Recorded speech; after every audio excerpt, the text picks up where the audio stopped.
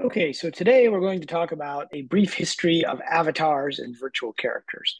And you'll see I've got a screenshot there from Second Life and a screenshot from the recent Matrix Awakens game, where the avatars were pretty sophisticated using the epic Unreal Engine.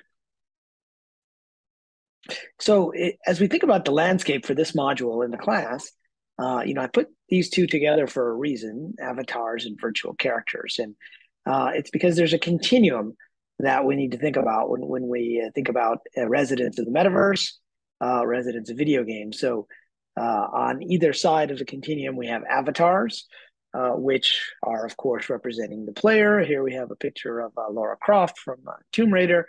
And on the opposite side, we have the AI avatars, which I like to call AVIs for short, which fall in the category of NPCs or non-player characters, but really are characters just within the computer. And somewhere in the middle, we have this thing called virtual influencers, which is a trend that has gotten really big over the past, I don't know, 5, 6 years or so.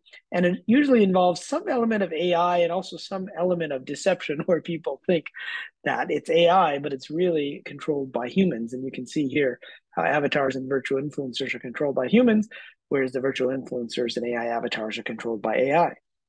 There's also another part of the landscape that cuts between humans and AI, and this is for the far future, so we won't cover it so much in this module, but in later modules in the class, which is uploaded humans, right? Which is when you take all of the information in a human brain and then you upload it to a virtual environment, and then it's run by AI from that point forward, as was dramatized in some recent science fiction, like the show Upload, etc.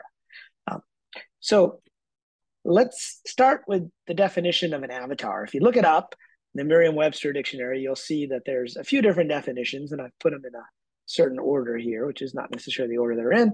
But the original term avatar comes from Hinduism, and it means the incarnation of a Hindu deity, such as Vishnu. So the term avatara, the Sanskrit word, actually means to descend. There's also an incarnation in human form, like a person is an embodiment or an avatar of charity, for example. There's also a way to personify a basic entity, like the latest avatar of the conservative movement.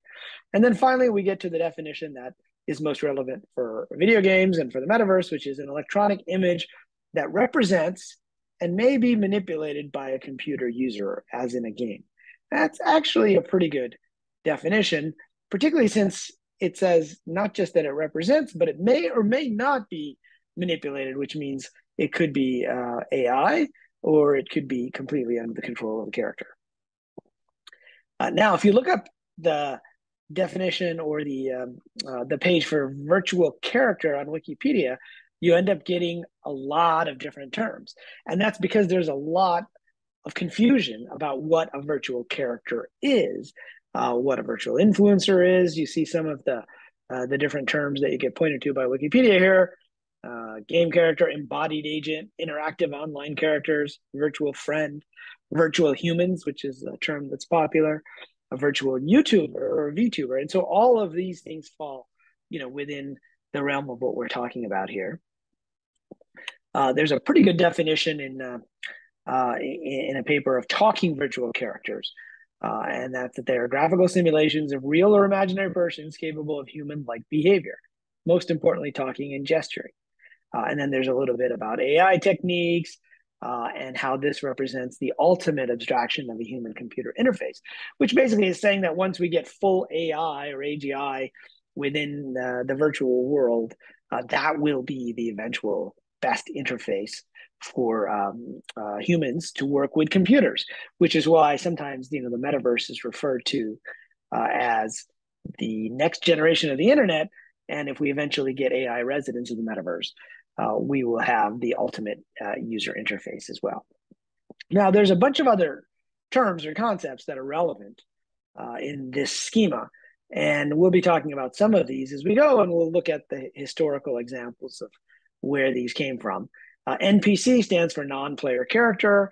which is any character that is not controlled by a player inside a video game. There's also that you may have heard the term CPU characters, which are controlled by the computer. So what's the difference between a CPU and NPC? Well, it's more of a historical term, particularly like if you're playing chess against the computer and the computer is controlling the opponent, that's often, it was referred to as CPU control. But these days we use the term NPC fairly generically. There's also ACC, or actor controlled characters. We'll talk about that. There's a term called embodied AI, which is another term for characters in the metaverse. Digital humans versus virtual humans, and then AI avatar, which I mentioned earlier. So before we jump into the history, I'd like to take a quick look at the technology. Now, in this class, we're not really going to go too heavily into the technology, but you'll see that early video games use these very small 8-bit bitmap images, raster images, and each of them represents a frame, and they use sprite-like animation techniques for animating avatars. And this is called a sprite map on the left, which are each of the individual frames, and then on the right you can see it assembled into a GIF, and that's really how animation was done in the early days. And even today, GIFs are very much just collections of frames. Movies are collections of frames. That's what the motion pictures refers to. So really, the technique for animation is still that, but we've upgraded a little bit from this very simple 2D perspective. And in the 1990s, you started to see games start to use 3D techniques, but the computers weren't always powerful enough to do real-time rendering from different virtual cameras and viewpoints. And so you got these 2.5D games, and it went all the way into the early 2000s with The Sims. On the left there, you see Ultima 4, I think it is. And the idea with 2.5D is you're actually using 3D technology to lay out the whole world, and then you choose a fixed perspective and you show everything from that perspective. So it's not really full 3D, but you actually do develop the models. Now, when we talk about full 3D, let's go here. The way that generally works these days is that you have a mesh of the character, and that mesh, here's a definition, which is a pool of vertices and edges to define a 3D object shape. You can see it here. You can see very much that the number of polygons, the polygon count, will determine how good your model is. And eventually it goes through a number of steps to become a fully baked and fully rendered character on your screen. Here's a depiction of a character that has been blocked and sculpted, and you go through all these different layers, finally to texturing. And then once you've got a fully rendered character, there's also 3D techniques for animating that character. And you can see, which is often referred to partly as rigging and with animation. And the idea is that you've got these points that represent the shape. And turns out this technique is used, not just in video games, but with motion capture for movies also. So again, we're not going to go too heavy into the tech these days, but it's a good idea to have at least some basic understanding, of this process.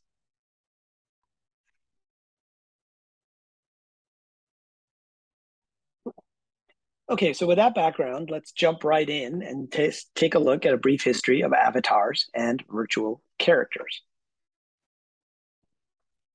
So our journey begins all the way back in 1966, when a researcher at the MIT Media Lab named Joseph Weizenbaum created a program called ELIZA, which was the first digital psychiatrist, but it was also the first chatbot. And ELIZA was a clever program. It would take patterns of text using just a rule-based methodology, and it would, based upon what you said, it would take some of those words and fit them into the patterns. And so it almost seemed like you were having a conversation with an actual person. Like here, you can look at this example. Is something troubling you? Men are all alike. What is the connection, do you suppose? They're always bugging us. Can you think of a specific example? You can see with my boyfriend made me come here, you can see how the word boyfriend, your boyfriend, is used in the next sentence. Of course, it's gets pretty obvious pretty quickly that you're talking to a computer and not to an actual person who understands what you're saying. But still, this was a pretty important moment as we look at AI within the computer. Now, in 1972, another individual named Kenneth Colby created Perry, which was another chatbot, but rather than being a digital psychiatrist, its personality was based on a paranoid schizophrenic. And so that made for some lively textual chatting. And at one point, they put the two together, the digital psychiatrist and the paranoid chatbot, and had made for some very interesting conversations as well. You can still find records of that. And I think you can even run it online. There's plenty of these online. So let's jump forward to 1973. When the game Maze War was created. And this was really the first graphical representation of a player in a multiplayer game.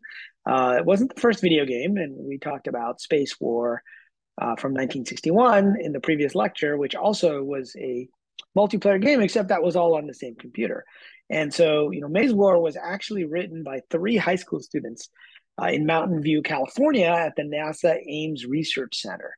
And it could be used to network 2 computers together, and you could actually really play against someone on another computer.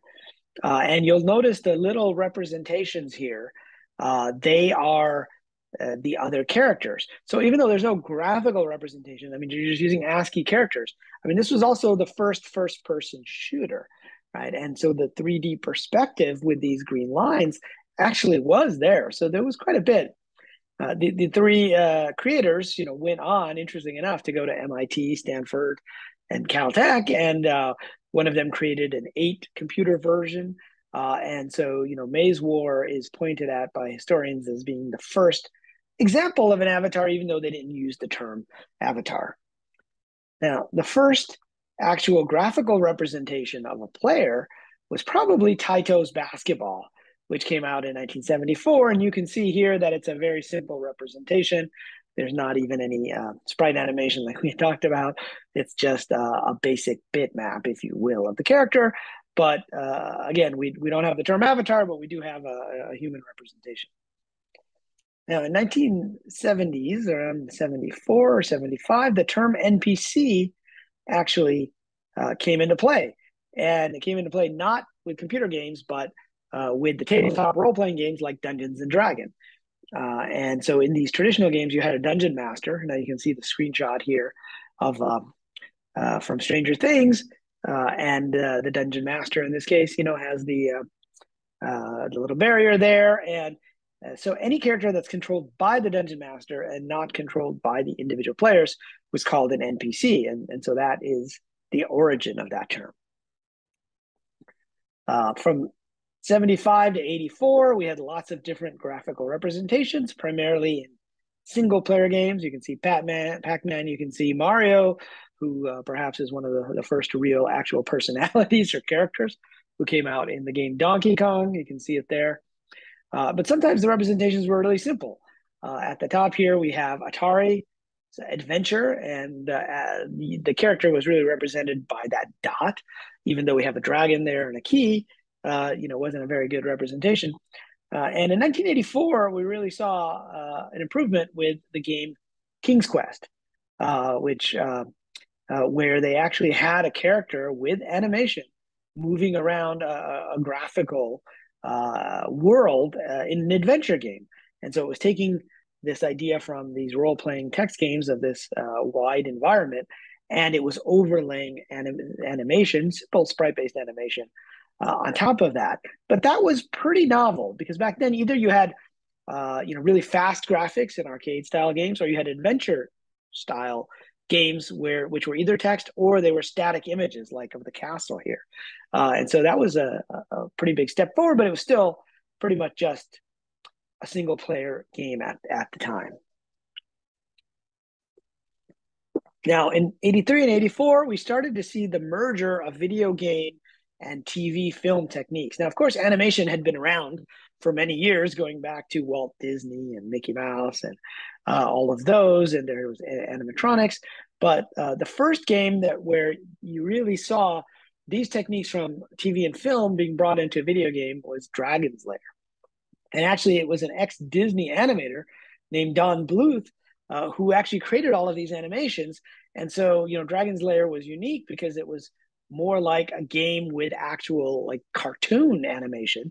And these took up so much room that you actually needed this giant laser disc in the arcade. Speaking of Stranger Things, if you've seen the latest season, there's a scene where they're trying to play Dragon's Lair, and not only were the graphics great, but you actually had little cutscenes where you weren't really controlling the character, but you were watching what happened, and it became known as one of the most difficult games to play. All right, so from there was another game that came out in 1984 called Karateka, and this was the first game that used rotoscoping. And again, this is a technique that had been used in animation. And so the creator of this game, he actually filmed, his name was Jordan Mechner, and he actually filmed his karate instructor doing the moves. And then he traced over the physical film, and then he used that to inform the animations.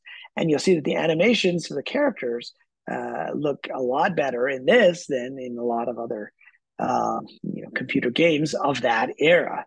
And so that was kind of an interesting step forward. Still, these techniques were used more in film, and computer graphics were considered something completely different. In fact, it was 1982 that we had the first real computer sequence in a movie, which was Star Trek II, The Wrath of Khan.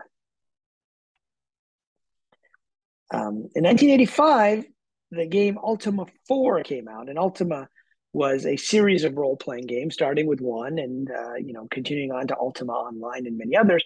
But this game was perhaps the first time that the term avatar was used in a video game to represent the character. And the creator of Ultima was a guy named Richard Garriott, who was known as Lord British in that world. He actually, was looking to create a game which was not based on violence. And so he was doing a lot of research into Hindu texts, and he saw that term avatar, and which was the manifestation of a god, as he says in this quote here. And he wanted to have a term like that. But again, it wasn't necessarily representing the player. It was what you were trying to become. But really that was the first popular use. There was another game called Avatar from the 70s, but that wasn't that well known. Here's a screenshot from Ultima 4. Another aspect of Ultima 4 that was quite interesting was that it was, although NPCs existed, remember, we're still talking single player games. And they were really simple. And you could perhaps talk to them, but they were so repetitive that there really wasn't much of a point. They weren't even as good as Eliza in terms of the conversations. And in Ultima 4, this was the first game where the NPCs use what's called a dialogue tree.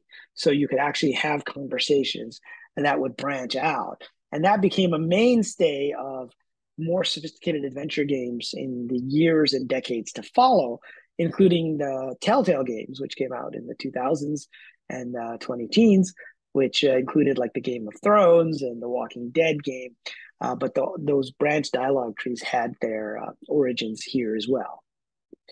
Also in 1985, we had the first computer-generated character, and you'll see there's a quote here from an article that says Max was advertised as computer-generated, and some believe this to be true. You may have seen Max Headroom pictures, and he had these kind of weird staccato-type movements. And in the actual show, this was a show in Britain, the character was played by an actor named Matt Frewer, who died, and then they were able to use his computer-generated version as a newscaster. Now, this is the beginning of a long tradition that you'll see as we go through the history of virtual characters of people thinking that something is AI or computer-generated when it's actually not. In this case, this is actually the actor, Matt Frewer, with some prosthetic makeup and some contact lenses on. And so they've kind of fiddled with it to make it look as if it's not human or real. Sort of the opposite of what we've been trying to do over the last decade or two, which is make more realistic computer-generated characters. There's a long tradition of taking a character that is actually a human or that is completely controlled by a human or acted by a human and trying to make it look as if it's computer controlled. And you'll see many instances of that, continuing to this day in 2022 at South by Southwest, for example, where there was a virtual character named Zero. And he was pretty sophisticated. He was having great conversations, almost too good to be true. And it was too good to be true. It was actually a voice actor that was vocalizing that specific character. And then in 1986, we get to the end of this phase with the game Habitat, which was really the first proto-metaverse. It was the first multiplayer graphical game that really had any traction. It was built on the Commodore 64 by Lucasfilm. And there were a number of things related to avatars that this game pioneered, which is why it is actually interesting and to look at this really first version of a metaverse, even though we don't have the term metaverse yet. This was really the first time that the term avatar was used in the way that we use it today. So before we talk about Habitat, I think it's worth looking at this promotional video from Lucasfilm about Habitat from 1986, and pay close attention to the way they're describing this, because nobody had heard the term avatar. They didn't really understand what it meant to control a character inside a game. And so a lot of the promotional video, at least the part that I'm going to show you, seems to be tailored towards making people understand what it means to be in a multiplayer virtual world.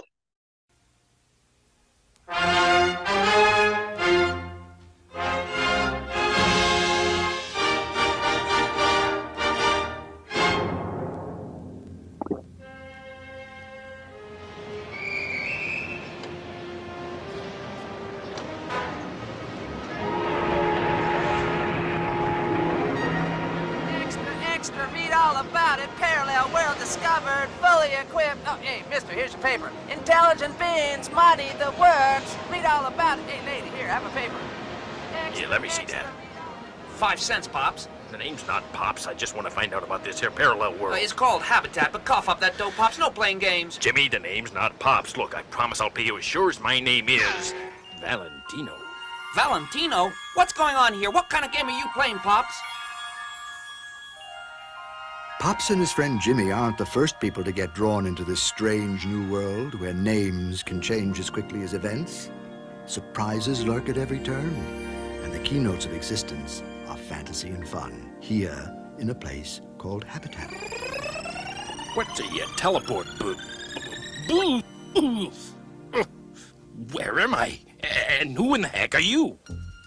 It is said that boredom once ruled the lifestyles of the avatars, the beings who populate this world. But recently, all that changed, with the birth of an alliance between powerful beings, both here in Habitat and in the human realm, and with the cooperation of a huge mainframe computer in Virginia. Now, using their modems and Commodore computers, people from Westport to Walla Walla can join Quantum Link and Lucasfilm on an electronic journey unlike any other, one that leads to Habitat, where thousands of avatars, each controlled by a different human, can converge to shape an imaginary society. Hey, listen, my real name's Henry. They call me Pops. I mean... No, Thickwit. Henry's your human. He's just controlling you. Here you get to be someone else. Well, then I guess I really am Valentino. Talk about great expectations, lover boy. Now let me be a minute. I got some digging to do and some treasure to find. All right, so there you have a flavor for this video, and the full video, the link to the full video is available in the course materials. But you'll see that they really were trying to get this idea across that's pretty common today about the human and the avatar. And there's plenty of videos and screenshots of Habitat you can find online. And there's actually a resurrected version of Habitat online that you can play, and there had to be a change in copyright laws because the game had been abandoned long ago. Lucasfilm created LucasArts, but let's talk a little bit about the significance of Habitat. I mean, I've talked about it as the first metaverse, but let's talk about it from the perspective of avatars. Now, as I mentioned, it was created at Lucasfilm, which eventually created a group called Lucasfilm Games, which became LucasArts, and it was the first game to really use the term avatar. You can see a little screenshot there where the avatars were customized. It was created by a group that included Randy Farmer and Chip Morningstar, and they've talked a bit about their experience in creating this game because it's become part of video game history. Here's a quote from Randy Farmer. I think this was in the 90s when this specific quote occurred. But he talked about Chip came up with the word avatar because back then, pre-internet, you had to call a number with your telephone, set it in the cradle. You had that sound, which you heard in the previous lecture. But really, they were trying to get across this idea that you are the puppet master controlling the puppet. And instead of using strings, you were using this telephone line. And so that's really, why they decided to call it an avatar. Now, the term would become popularized later in the 90s with Snow Crash, but let's look at some of the important innovations here. So first of all, you could customize your avatar, right? I mean, we saw in the video, by the way, the voices were just for the promo video. The game did not have voice chat at that point in time. That would have been pretty difficult to do. It used primarily text as the interface, the communication mechanism. And so you'll see here that you've got a player and the head of a player, and you can change the sex, you can change the height, you can change the hair, you can change the torso. So there was a level of customization, even with these, very primitive 2D, sprite-based graphics. You could also, pick up objects, and so you'd see a gun that would be attached to the animation. And so for its time, and this was actually quite ahead of its time. It also had what's called ghost mode. And that was because there was a limit to how many avatars you could have in any one scene. I forget the number, maybe it was 6, but they had theaters inside the world, and so you could go to ghost mode, in which case your avatar turned into this Eye of Horus icon, and you can see it here. And so you could be in the room, and that's kind of an interesting innovation. But it was really, like many innovations in video games, and in the world of computers, it was driven by constraints and the fact that everything was so slow. You're talking about like a 2400 baud modem, I think, or somewhere in that range, that was sending information over the wire. And so much of what they did, and much of what programmers in the 80s had to do, was very much about getting around those limitations. They also had the first friends chat in a multiplayer graphical game. Of course, there were multi-user dungeons before that, but there was this thing called ESP. And so that was a way that you could chat and send a message to someone, and that only that person would get. So when you're in a multiplayer environment, you have to think about who can hear what. And normally every time somebody said something, they typed it in, everyone saw it, but not with the ESP. Habitat also was the first place you started to see this trade-off, and this will play into the history of the metaverse and virtual worlds, where most video games were games. They were RPGs or arcade games, and you had a specific objective. But virtual worlds and metaverses are more social spaces where you can interact with other people. And so even going all the way forward to Ready Player One, for those of you who are reading that or have seen the movie, you'll know that there was this kind of trade-off between playing the game and being social, and moving all the way forward to today. You're seeing the same that same tension in Fortnite, which started off as a battle royale game, but now has become as much a social mechanism. And so within Habitat, there were hit points. You could actually fight and do like a role-playing game, but you could also just socialize and talk to people. Each character avatar had its home turf. There was even this idea or concept of a marriage. I don't think they called it that, but you could merge two players' turfs. And so, that was just yet another example of the fact that this was more about socializing. You could also have nonverbal communication between players you could use function keys to make gestures, right? So the animations were a little more sophisticated than what had come before. They also had the first griefers that were, once you start to get any group of multiple people online, you're going to have some people that cause trouble. And they saw this all the way back in the late 80s. They also had their first newspaper called the Weekly Rant, which was, had a number of things that had been going on within this virtual world. And so this is perhaps one of the first times that a graphical world can be thought of as having an existence independent of you being logged in, right? There are things going on all the time. Like I said, there were weddings, there were, all kinds of social events. There were theaters, people doing role playing, etc. So Habitat had a lot of innovations that to this day are impacting, what we call the metaverse. Now, if you're curious what it was like to actually run a video game company in this era, there's a TV show called Halt and Catch Fire. And the first season took place in the early 80s and was more about making physical computers. But the second and third seasons, they're located in Dallas, and they're actually running a video game company, kind of like Habitat, where they're using modems to run a bulletin board, and they have the video game, and eventually they relocate to Silicon Valley. And I can tell you, I ran a video game company decades later in 2010 during the mobile revolution. And, a lot of what they depict were things that we were going through even decades later. So if you're curious about, the entrepreneurial side of running a game company in that period or any other period, I recommend watching the second and perhaps third season of Halt and Catch Fire.